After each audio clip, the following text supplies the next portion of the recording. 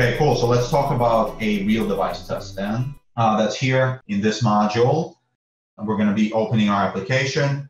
Given I open the iOS application, then I should see the Swag Labs login page.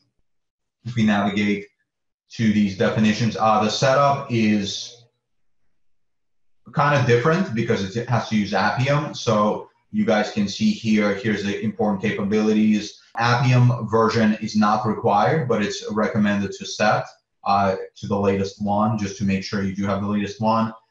Then we're setting a platform version. Here we're setting a device name. So because this is going to run on a real device, you have to say which device you want to run on, right? So iPhone 11 Pro Max, Samsung Galaxy, and so on and so forth.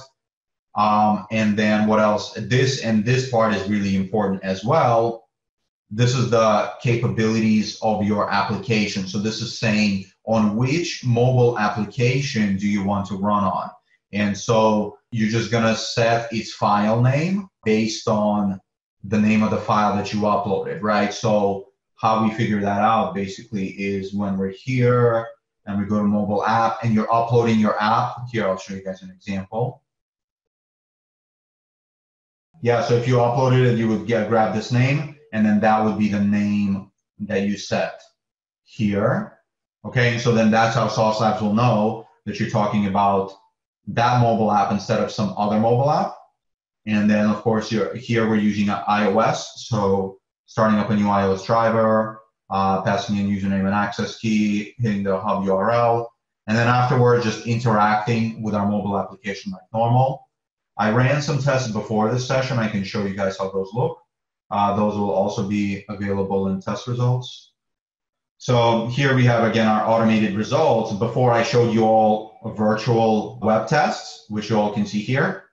Here are the real device automated tests. They go in a different place. And so here's one that I ran a little bit before our session. That was that test that I showed you all. And here you can see that it's going to be on a real device using iOS. And here you can see a real device opening up. And then here's our application. And all this test does is actually just make sure that our application opens, and that's really it. Not much different, but you guys can see that it is on a real device. This will also have Appium logs as opposed to Selenium logs. And then it will have metadata just like normal, just like as before. So here we're doing an iOS test, right? So you can see we're starting up an iOS driver. So that's number one. On real devices, we're going to do either iOS driver or Android driver.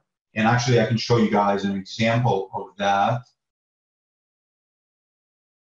So here I'll have, for iOS, you can see we're specifying our device name, which will also be different for iOS versus Android, right? Because Android has like Samsung Galaxy, while iOS only has iPhones and iPads and stuff like that. So that will be different, and the driver will be different.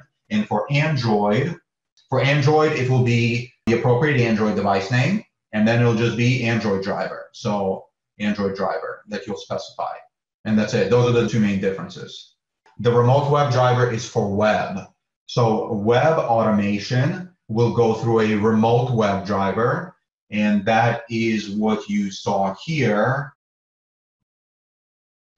This is a remote web driver only for web automation. So if you're running in a browser, and then iOS and Android are for native mobile apps. So if you guys have a Synchrony native mobile app, or actually even if you want to run a browser inside of a native device like iOS or Android, you'll need iOS and Android drivers as well.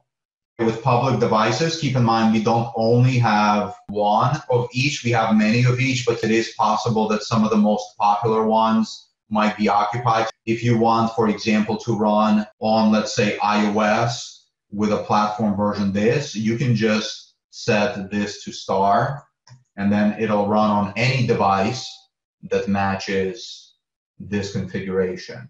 Or if you wanted to do something like just iPhone 11, it doesn't matter whether it's Pro or whether it's iPhone 11, you can do like iPhone 11.star, and then that will find any iPhone 11 that matches this platform and version.